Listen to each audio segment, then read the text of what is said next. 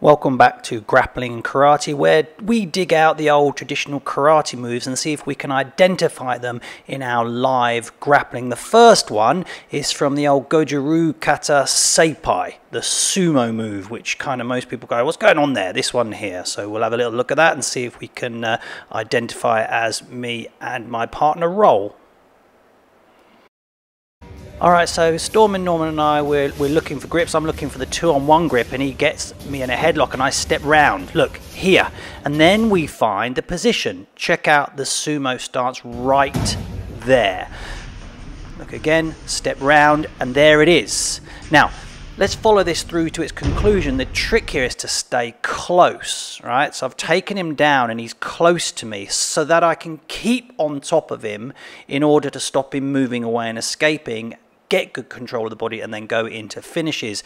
In this particular roll, in a second, I'm just going to step over so I collect his head here, right?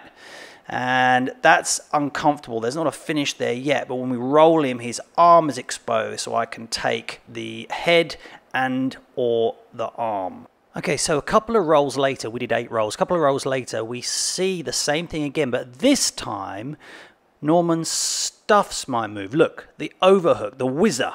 He stops me, so I can't then take him down the same way, but that's okay. You can then go on your back and then pull guard. Now, for those of you who know about guard, you don't need me to explain. For those who don't, once he's in my guard, I can collect him and start working to all sorts of stuff. Here it's not as clear, but you can see if you look very closely that I'm actually looking to set up a triangle. Now, Norman will come up and try and stack me to get out of my legs.